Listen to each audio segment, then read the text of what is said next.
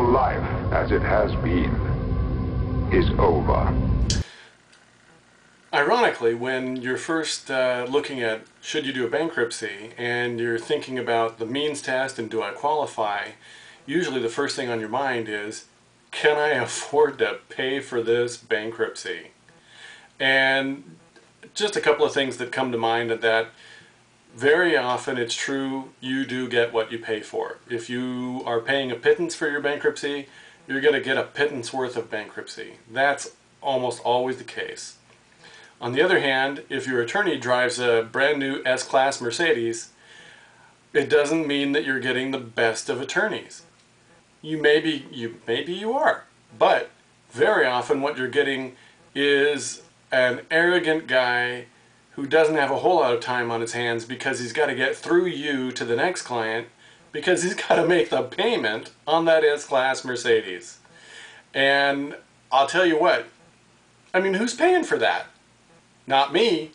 It's the old, breakup adage, it's not me, it's you. I mean, it's not you. No, in this case, it's not me, it's you. Sorry. If your bankruptcy attorney has, 6 bedrooms overlooking the ocean, somebody's got to pay for that. It's not me, it's you.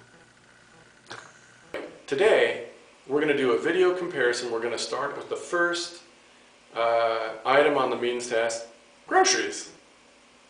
Live long and prosper.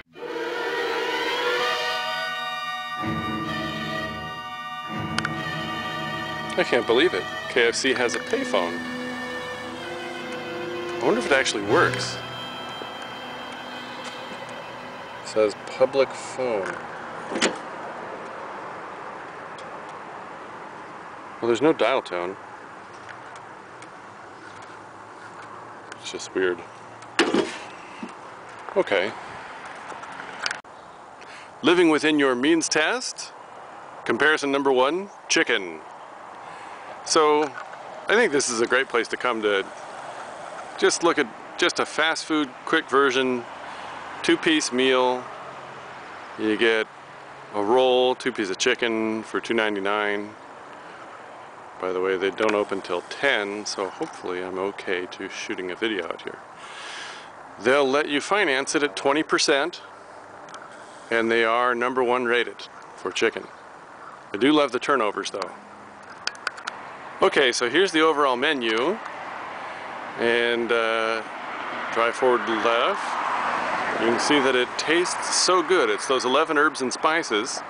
Anyway, Kentucky Grilled, classic meals, 10 pieces for $22, 8 pieces for $21, 12 for $27.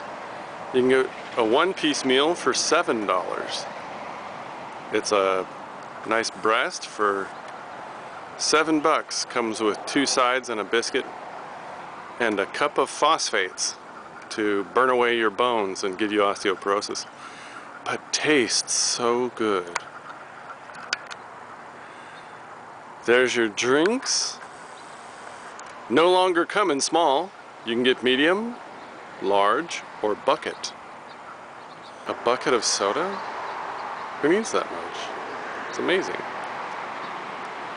So now we'll go look at how much chicken costs you at the Albertsons, how much rolls cost you at the Albertsons, how much mashed potatoes and coleslaw cost you at the Albertsons, and how much a bucket of soda will cost you at the Albertsons.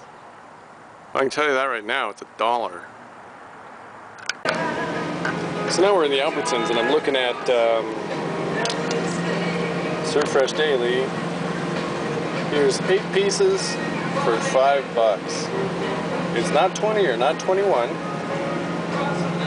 It's not as pretty as the other menu, but I'll tell you, this tastes just as good. I like chicken here at the Albertsons. Here's Albertsons pre-made mashed potatoes. So it's creamy. They're really good. You can, but it's 24 ounces, so 24 ounces for $6. Let's see. And here's a coleslaw, $2.99 a pound. feed a few people with a pound of coleslaw.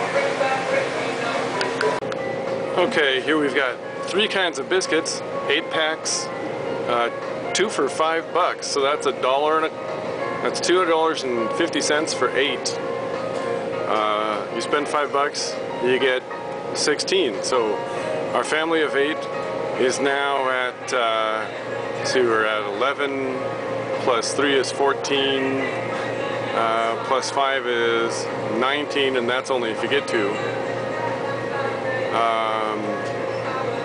So you could bop a $2.50 off of there. That'd take you back to $16.50, I think. I wanted to get a shot of this because this is basically the stuff that KFC uses to make their mashed potatoes. Actually, Hungry Jack is probably a better brand. On sale now for, where'd it go?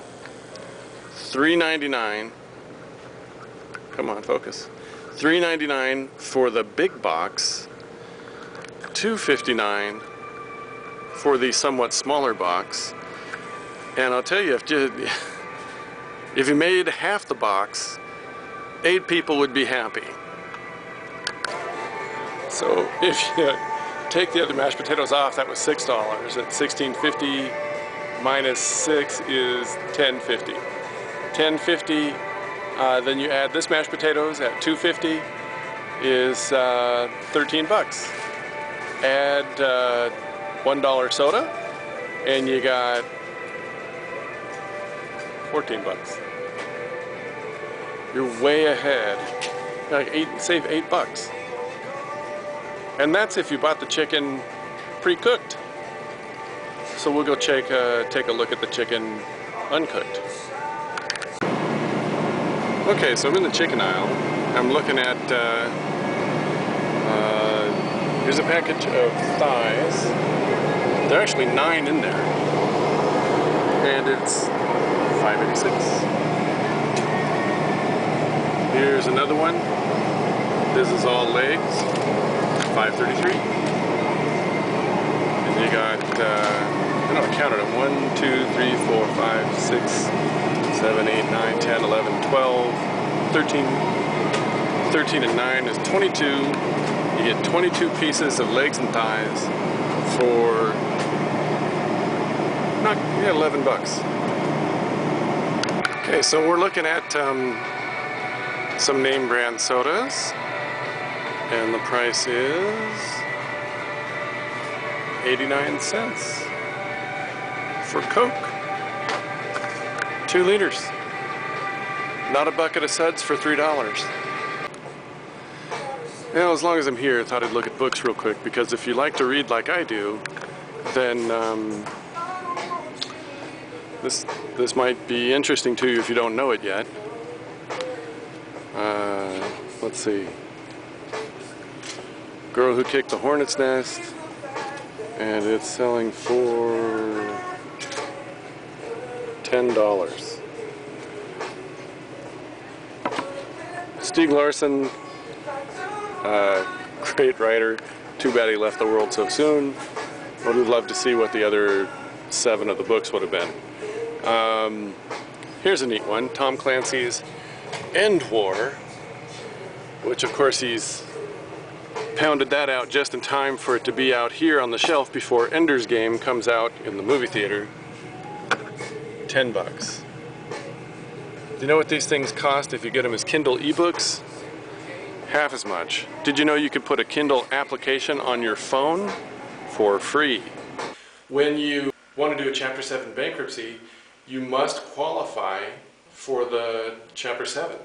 The qualification test is called the means test. The means test is this complicated set of rules that the federal government came up with a little while ago to determine if you either make too much money to file a Chapter 7 bankruptcy or if they'll allow it. And they rely heavily on the IRS standards for what your income and expenses ought to be, or what the IRS thinks they ought to be. And that depends on your state and county, the size of your family, among other things.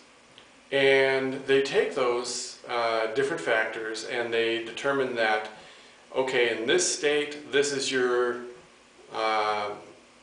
median gross income for a family of your size. Or in this other state, the median gross income may be quite different. So in California, if the median income for a single individual is about $48,500, in Alabama or Arkansas or something like that, it might be closer to 35. So there can be huge differences from one state to another, but then they try to account for the expenses as well. So in California, you have much higher expenses for housing, groceries, and things like that.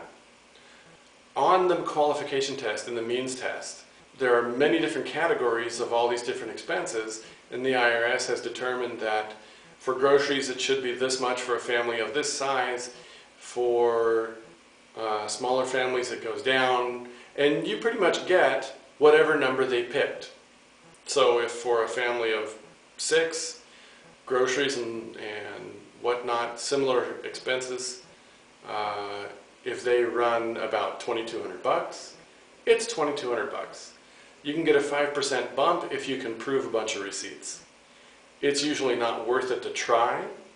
Anyway, it's not much of an issue to worry about, because who keeps all those receipts? Disclaimer. The disclaimer is this: you are not my client simply because you're watching the video.